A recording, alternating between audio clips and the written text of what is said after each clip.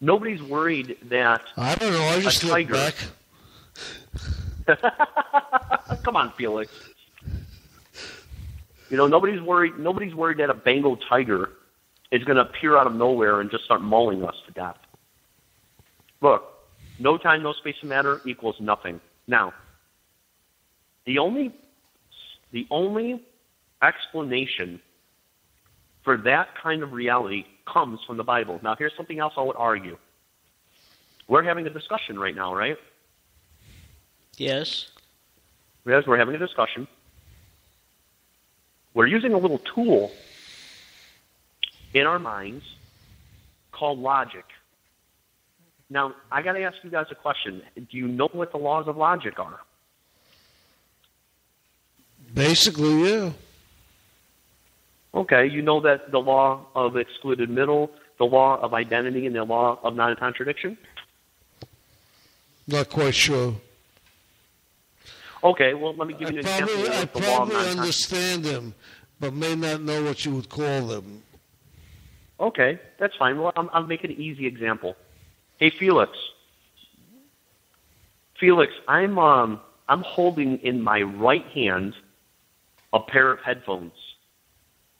And Felix, I am not holding a pair of headphones in my right hand at the same time. What do you think of that? You are and you're not. I guess that's illogical. It's contradictory. Why is it illogical?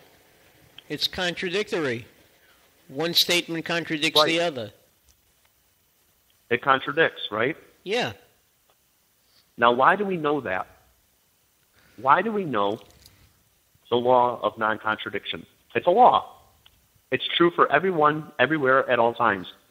In other words, would I be able to go to 8th century China and pull that concept off? I mean, could I go to them in the 8th century China, hold whatever they would recognize there, an animal. I'm holding a small animal in my right hand, and I'm not holding a small animal in my right hand at the same time. What do you think 8th century Chinese people would say about that? They'd probably say you're drunk. Okay, let's go to 1st century. 1st century Ethiopian person. And I'm going to go up to a 1st century Ethiopian person, and I'm going to grab something that they know. Let's just say a rag of some sort. I'm holding a rag in my right hand and not holding a rag in my right hand at the same time in the same sense. Same contradiction. What would they say? Again, it's a contradiction. Okay, so they would agree, and you would agree, that it doesn't matter who you are, where you're from, and what time in history you belong. The law of non-contradiction applies for everyone, everywhere, at all times. Correct? Yes. Yeah. Now, the only place that you find a consistent argument for that is in the biblical God. And here's the other problem. If that law is a law, is it made out of matter? Could evolution explain what the law of non-contradiction is? Let's start with you, Marc. What do you think? Do you think that evolution could explain a non-physical law? No. How would it explain it? It couldn't, right? No. Because the law, why? Well, because that law is not made out of matter. So guess what, you guys? Not only was there in the beginning nothing, then God created out of nothing. He was the first cause, uncaused. He created everything. But guess what he set in motion? He set in motion the minds and the hearts of people. And he made them, are you ready for this? In his image. And guess where that's consistent? You're right again, the Bible. The Bible says in Genesis 1:26, I believe, don't quote me on that, but it says that God made man in his image. So the reason you know, and the Chinese person knows, and the Ethiopian knows that the law of non-contradiction works is because they and you and I are all a reflection, are you ready, on how God thinks. And the only way you can explain The non-physical law of non-contradiction is if God truly exists. Anything outside of God, like evolution, does not work with reality, because evolution is a chemical process. In other words, if you're there's a couple, you got to correctly define evolution, because all evolution means is change. And there are different kinds of evolution. There are the kinds of evolution where people believe it's called macroevolution. This is noteworthy. Macroevolution says that an ape turned into a human. Okay, so one animal species turned into another animal species. That's a Darwinism evolution, okay, the father of evolution. He believed that life forms, starting from the very beginning, from that ooze, created a life form that eventually evolved into human beings. That's one way you can look at evolution.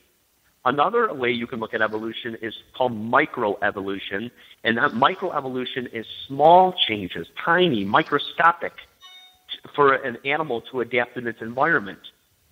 So in other words, when Darwin found the finches, he noted that some finches were found with shorter beaks and some finches were found with longer beaks.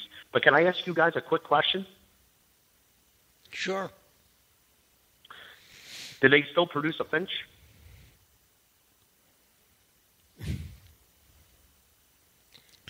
Yeah, I think that it still exists. Right. Well, I'm Sure. asking you if you think that if that proves macroevolution, that just because a finch had a long beak and then all of a sudden it has a shorter beak or vice versa, does that prove macroevolution? Well, it might prove, at some point in time, I mean, man had gills because he came at it, well, again, not from a biblical point of view, but from an evolutionary point of view. Mark? What? How do you know that he had gills? Well, what I'm trying to say that, you were talking about finches and beaks, etc. Maybe at one point the finch needed the big beak, and now it's obsolete. So it has changed through But evolution. you're missing. Yeah, Mark, you're missing what I'm saying, though. Listen, just because a finch has a long beak or a short beak is irrelevant. The finch didn't produce a hippopotamus. It didn't grow gills. It always produced a finch. Just like bacteria. There are many different kinds of bacteria, and you can crossbreed bacteria and watch it evolve into different things, but it still produces more bacteria. In other words, naturalism or macroevolutionists have a problem. And if you're somebody who believes in macroevolution, I need you to listen to this carefully. Evolution, in the macro sense, does not and will never work. We have many, many, many fossil records, millions of fossil records. And I had somebody argue with me. They said, well, Chad, don't you know that there's many fossil records? I said, oh, yeah. Yeah, there's lots of fossils. There's fossils that animals had longer toes than others. Some had longer beaks than others. But you know what they found? And they said, what's that? They produced their own kind. And that's consistent, right again, with the Bible. The Bible says that God made them not of their own species, because there's many different kinds of species or various kinds of animals. He says he made them of their own kind. And that's important. So you'll never see, consistent with reality, you will never see a hippopotamus producing a bird. And you'll never see a whale producing a beak. You will always see a whale producing another whale. And that is consistent with the Bible. So that's more points for the Bible. So what you guys, I hope that you're seeing this, Mark and Felix, I hope that you see that the Bible is a tool we can look at to see the realities of life, the life that we know. I don't care who came up with what theory. Just because you have a theory doesn't make it true. I mean, I can believe in the flying spaghetti monster, but that doesn't mean that the flying spaghetti monster exists. You know what I mean? It has to be consistent to reality. The reality of life is that when I procreate with my wife, I produce more children. I don't produce apes. I don't produce mice. I don't produce giraffes. That'd be an interesting birth. You produce of your own kind. Well, but what Darwin was saying, I think, is that you talk about survival of the species. When you look at the evolutionary development of man, okay, man is only producing another man. He's not producing a bird, an elephant, a snake. Okay? The changes that come about because through evolutionary changes, man no longer needs. Man can now walk erect. Man no longer needs gills because he's no longer living in the water. Okay? But that's just simply not consistent with reality. Excuse me? Yeah. Listen, was oxygen different millions of years ago?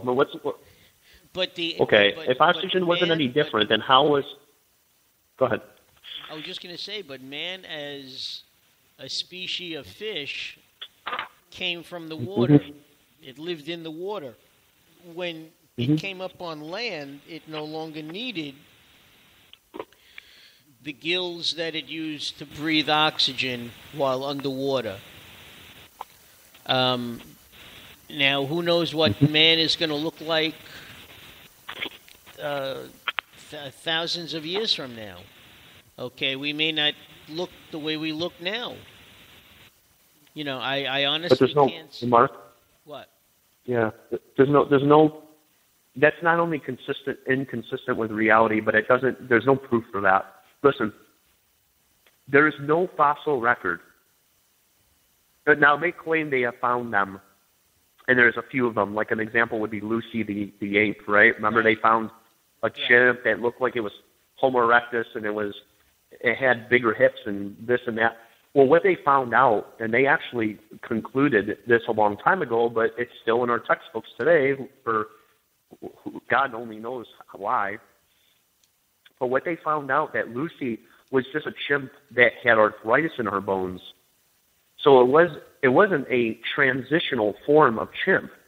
It wasn't a chimp transforming into a human or the missing link, if you would. It was just a chimp that had problem with its bones. It was the same thing with a tooth that they found. They found a tooth from a pig, but they claimed it was bone from a transitional form into human of some sort. That's the record of macroevolution. It's full of that stuff, where they have been. Trust me, if science had really found, it would be everywhere. It would be the biggest news in history. It would close down churches left and right. There is no proof for macroevolution because that would be inconsistent with the Bible. The Bible says that in the beginning, God created the heavens and the earth, and he created everything in it in 6 literal days. So when you have an inconsistency like macroevolution, that's the problem that most scientists, or at least materialists, I can't say all scientists, some scientists are Christians, but that is what science has found. They haven't found a consistency with evolution. Now, they found lots of fossil records of micro changes. Like long beaks, short beaks, different color fur, different size bones. Some animals grew longer legs. Some grew longer antennas. But they always produced their own kind. Do you understand? Am I making any sense? I'm following you. Okay. I want a certain species might change the color of, or over years, develop a different color in its fur because it has to blend in with a different background. That's right. Yeah, there's nothing wrong with saying. There's nothing wrong with saying that a species has to adapt to its environment. We do as humans, don't we? I mean, if we move into the colder